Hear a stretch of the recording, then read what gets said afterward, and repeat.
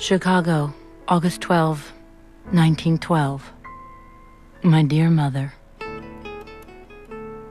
I'm writing this, and I'm going to have Jack put it in his safe, so if anything should happen to me, there will be no hard feelings left behind me.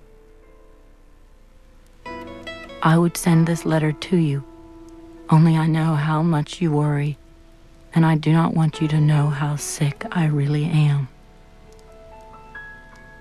Jack has done all in his power to cure me, but it is no use.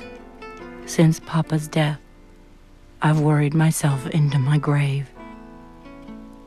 I haven't been worrying about Papa's loss, only over some horrible dread. I don't know what. I want to be buried here in Chicago. Let me rest for once.